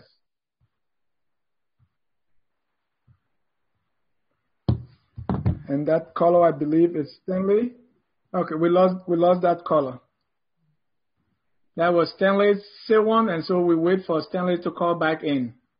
If you still just joining us, this is Focus on Liberia. We are discussing pros and cons of the War Crimes Court or the establishment of the War Crimes Court in Liberia. So we have a few more minutes before we draw down our curtains on this very important subject. So the number to call again is 678-263-8804 is a busy line. So if you have your comments, you can also post your comments right here on Facebook, and our guests will respond. We are looking for more people who are in favor of the establishment of War Crime Court to tell us why they believe the establishment of WCC is going to help the country. Mr. Konneh, one of the questions coming from Facebook I see over and over again is how do we set precedent that what happened was not okay and that if you try it again, there are consequences? Well, I think, like we just said earlier, a whole lot of recommendations were made, not just about war crime. We talk about monument. I would say there should be a national monument that should be like here in the U.S. where you have the Korea monument, the Vietnam memorial, like it's here in Philadelphia and different parts. Like those that went to war in Korea, in Japan, other places, from here, there's a memorial for them. Same thing in Washington, D.C. And like I said, a friend, a literary fellow, a friend of mine, Lakale Nyamala, I saw some of his Facebook posts yesterday in Rwanda capital, Kigali, where there's a memorial for those that died in the genocide of Rwanda. We can have similar things in Liberia. National monument that should be listing, that should list the names of people that died. That should also happen in our towns and the cities across Liberia. So every day when we pass the monument, it should remind us of the terrible time we passed through. All right? And I care so much about these young people that were conscripted into these very warring factions. If I have my will, I will want these young people to be rehabilitated so they can become useful citizens. They can contribute to our society. Simply because you did something wrong doesn't mean it can be repaired. Right. We all know that the U.S. prison system, there's a lot of people that want to jail, they still come out and become useful citizens. One of my heroes, Alhaji Malik Shabazz, Malcolm X. We all know what Malcolm X did. before he went to prison. He came out of prison as a reformed person.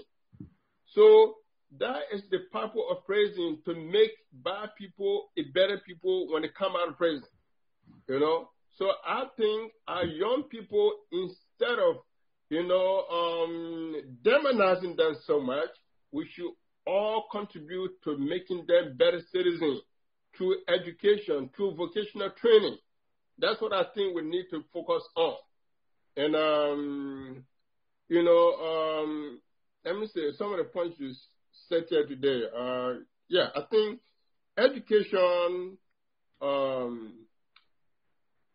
sustainable agricultural program, anything that will make people better, useful citizens to society, I would support that. But mainly the monument would be something very, very great to remind us every day that we did terrible things to each other in the past, and let's not repeat it. Good. There's comments on Facebook from Elder Joseph Y. Kokro. It's a few questions for you, Mr. Konneh. Yeah. And we have like 10 minutes to go in this broadcast. Yes. So Ms. Luvetta Tugbe is on the line shortly. So as soon as Luvetta calls in, we're going to be linking Luvetta to you. Yeah, I'll be glad to hear from Luvetta Tugbe. She's one of those that think that I'm heartless. Wait now, let me read from Mr. Elder Kokro. He said, are you prepared to submit that all tribal groups, I like to use the word ethnic, that all ethnic groups in one way or the other committed war crimes during our war? Do you like some hold the belief that rules on the conduct of war do not apply to those purporting to defend themselves? But let allow the caller on the line before you respond to Mr. Kokro's comment. Hello, Mr. Dennis Ja. How are you? I'm great. How are you? Your name and where you calling from? Wonderful. Wonderful. This is Luvetta Tugbe from the Coalition for Justice. I first and foremost want to apologize to your listening audience because I know one of our team members, Mr. Goa, was supposed to be on the show tonight. We had confidence that he was going to represent the cause, but because of technical issues, he was able to come on tonight. He was unable to come on tonight. But I hope that you will consider him in the near future to come back to the show to be able to give positions on our cause for justice, why we are calling for justice. I've been listening to Mr. Konneh's argument on why the court is not necessary in Liberia. And I just wanted to add my voice. Okay. Why we are promoting and advocating for justice for the Liberian people. Why it is necessary to end impunity in the country because of what happened during the 14-year civil war. In 2003, there was a peace agreement between warlords. It was warlords among themselves negotiating. The only way they could stop killing is they were giving government positions. So for the international community, for the sake of peace, to stop the senseless killing of innocent people, they struck a deal with those warlords. But within that agreement, there was a TRC recommendation, which gave birth to the TRC, which the transitional government enacted into law, giving power to the TRC commissioner to investigate the war. What was the cause of the war? Of course, we talk about marginalization. We talk about the injustices that were melted against Liberians, whether it was based on tribe or if it was based on politics. The land dispute. So from 1979 to 2003 was the time they were given to investigate. And they were given power to make recommendations. Recommendations for national unity, peace, and reconciliation. But when the report came in,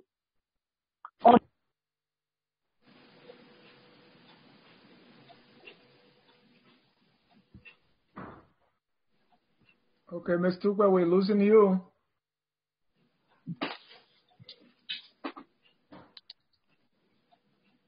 All right. that was the voice of Ms. Lovetta Tuba. That's the leader of the Coalition for Justice, one of the groups that has been calling for the implementation of the TRC, and also that has been very forceful lately calling for the implementation or the establishment of a war crime court. My question to Lovetta was, was going to be, as he listed, was there were other recommendations, okay, that were listed by the TRC, and there were reasons for the war, things that for which we fought, including what he listed as marginalization, corruption, and all the list that went on. How is TRC going to resolve, or no, how is the establishment of a war crime court going to resolve the issue of marginalization, the issue of corruption, the issue of, they talk about our national symbols and all the things that the TRC document speaks of. How is the issue or establishing a war crime court going to resolve that? But Lovetta is calling back shortly to complete her thought. All right. I respect Lovetta's position very much, though I disagree with it. My only problem with Lovetta, like I said earlier, she and her colleagues think less of us. Maybe they think that we are beasts. They think that we are so inhuman.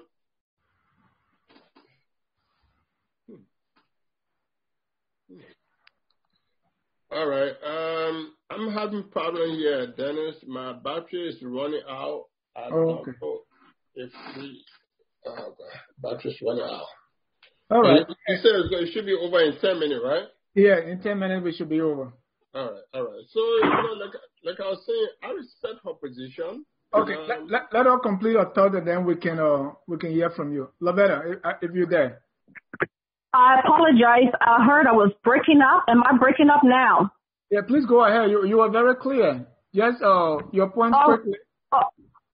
Okay, my phone got disconnected, so I apologize. I don't know where I left off, but I know I was talking about the TRC recommendations and what was in that recommendation to help to move the country forward. Right. It is not a perfect document, but there were good things in that document to help to heal the wounds and to push the nation ahead. One that attracted some of us. Let's say you want recommendations in these warlords claim that their fight was to eliminate Samuel Doe because of his, human rights records. Samuel Doe was murdered in 1990, but this war continued till 2003. Right. So what was the purpose of the war? If you were coming to liberate Liberia from dictatorship. So those are questions that I want Mr. Konneh to answer. Those were killed in 1990. The war ended in 2003. Please answer that question. The second thing I'm going to emphasize on is the recommendation that was in the TRC report, one that talked about rehabilitation of child soldiers. No, I do not agree that all Liberians supported war in the country because we live in that country. I lived in that country as an 11 years old. I have to run for my life, and it's by His grace that I'm here with you in America. So no, I disagree with that. I think it's misinformation that is being promoted by those who want to find reason to justify the killings of innocent civilians, including Americans. Announced that died in that war trying to save lives. They made recommendations for rehabilitations of those child soldiers. Ms. Tuba, the war laws. Ms. Tuba, before you continue, while you were away, what I was saying is the things that caused the war, including like you alluded to earlier, is marginalization and several other things that give rise to the war. How does the establishment of a war crime court correct these things? Including marginalization, including corruption, including terrorism. So why is it the emphasis is on war crime court instead of the rest of the TRC recommendations? Well, I think because of the resistance by the very people that perpetrated war, but we advocate for the full implementations of the TRC. It's part of our advocacy, the TRC full implementation, because it addresses reparation. It addresses the issues of, inequalities in the country. And, it addresses the issues for victims to get help. Recommendation as free education, free medical services. All of those things were squashed by these people that came to power because they didn't see the report as important, because their names were implicated. So if you were genuine about reconciliation, you would have invested for the 12 years that you were in power.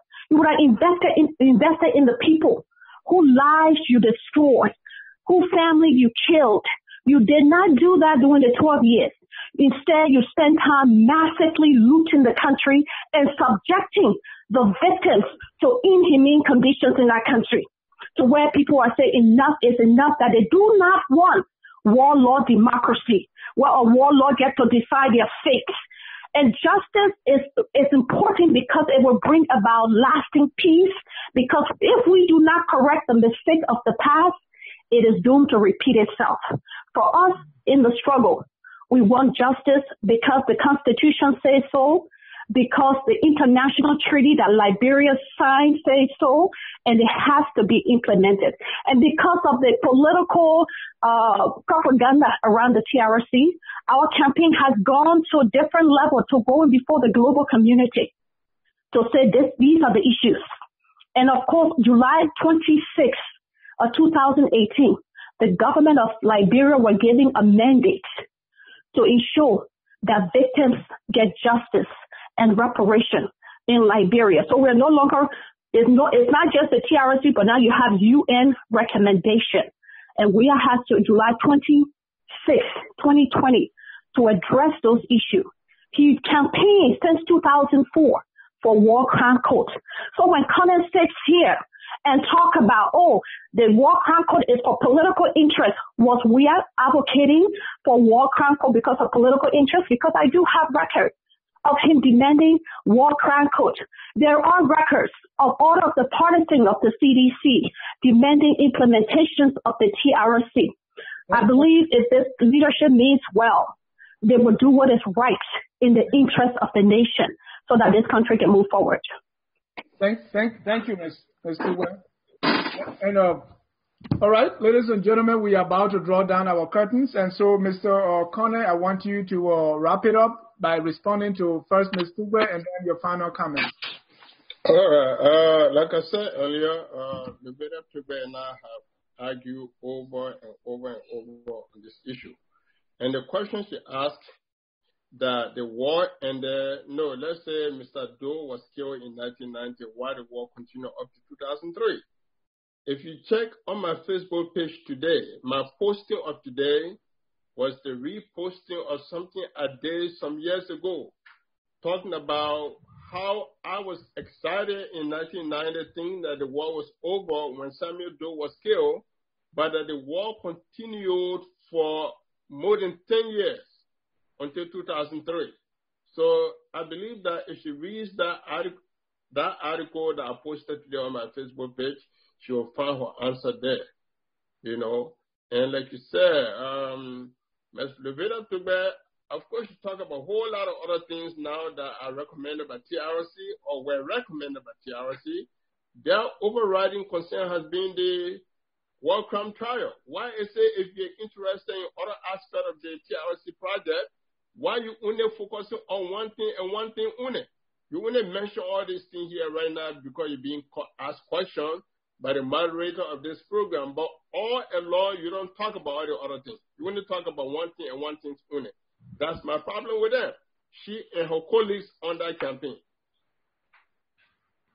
Your final comments as we wrap up. Well, my final comment here would be like, it's like we need to teach the idea of peace and tolerance and reconciliation in our country. We need dialogue in our towns, cities, and villages throughout Liberia among our tribal people. We need to do video documentary about the dangers of war, the terrible nature of war, and what we need in Liberia. So we can take those educational materials to our classrooms to teach people about togetherness, to teach people about the benefit of living together in peace.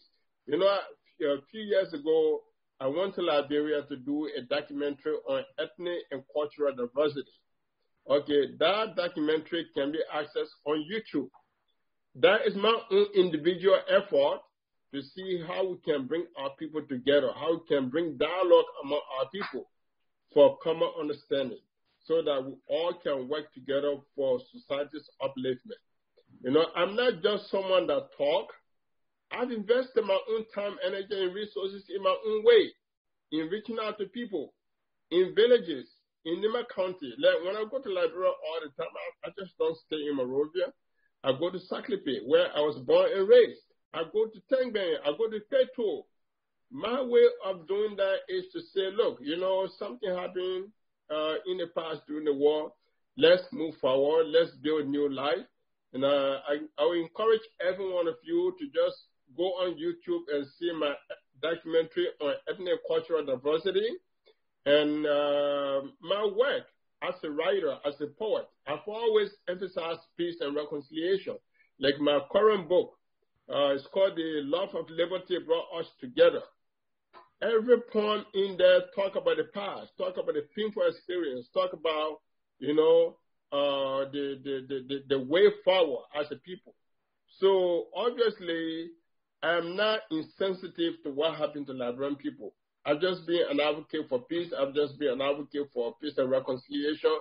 That is going to be what I will stand for. I've said that through all my writing. I've written 3 books. If you read my books, you're going to see that I'm standing for what I've stood for all these many years. I'm not just a Johnny come lately to this position. I've said it over and over, and it's manifested in all of my writing. So I will continue to say that even if my position is defeated by the Veda Tugbe and other people, that'll be fine. But I'm going to maintain my position on matter of principles. And to just end this program, I wish to say thank you to you and your staff for giving me the opportunity tonight to come on your show to at least express a contrary view to what is popularly being accepted by some Liberians now. You know, it's like if you don't belong to A, you're not good human being indeed. But for me to have the opportunity to come on your show to say what I feel is really great, and I thank you guys so much. And it's a continued dialogue. We look forward to what other people have to say in the future from now onward. And thank you. God bless you. And I hope to appear here another time. God bless. Thank you. Danielle? Yes, well, thank you, Mr. Konneh, for joining us. I know your opinion or your view is not a popular one at this time, so I just want to tell you thank you for being brave enough to step forward and share your view with us. And my final thoughts on this is that whichever route we go, you know, we just want a stable and continued peace in Liberia. And we do want a reconciliation, whether it comes, you know, from Palava Hut discussions or whether it's from a war crimes court. And I do want to echo Mr. Konneh's sentiment that in this discussion, while we have this dialogue, we must be respectful of one another's views. I think when we try to get people on our side by using, you know, such incendiary language, we are touching on doing what people did in the past, you know, creating divides between us that push us to things like war. So I just encourage everyone to respect each other in this debate and to stay away from incendiary comments. You can strive towards your goal, whether it's for, like I said, Palava Hut discussions or the war crimes court. But let's just do so peacefully and legally. But again, Mr. Konneh, for joining us. Once again, our viewers across the globe want to say thank you so much for tuning in. Next week, we're going to digress a little bit and talk about the Liberian entertainment industry. The week after, we're going to continue our series on the opposing viewpoints, and our topic will be those for and against dual citizenship. Please be sure to tune in. Once again, I want to say thank you to Mr. Konneh for joining. Thanks to our co-host. I want to say thanks to our guest relations manager, the person who works behind the curtains to see what you see here, Mrs. Stephanie Setro. We want to appreciate you so much. We thank all those, our contributors, and everybody who has participated in the discussion. Once again, we say thank you and good night.